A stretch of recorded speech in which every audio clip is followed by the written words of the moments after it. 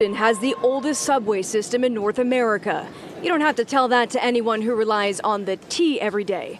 Now, a proposed digital facelift of sorts as those charged with keeping Boston quintessential fighting back. The T shouldn't have carte blanche to do what they want. The MBTA would like to install 55-inch digital signs outside 5 different stations. They would display service information for 15 seconds, ads for 30.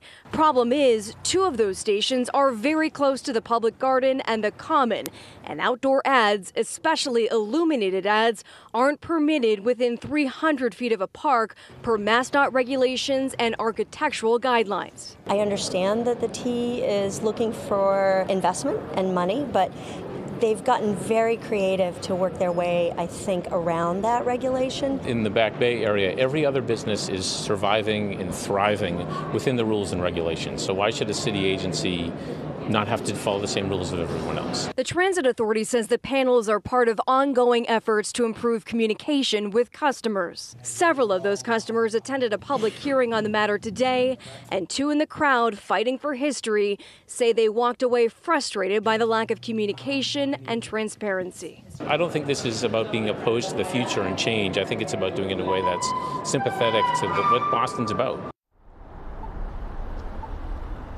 The T says these head houses, as I learned they're called today, fall under street furniture provisions and are therefore exempted from the regulations.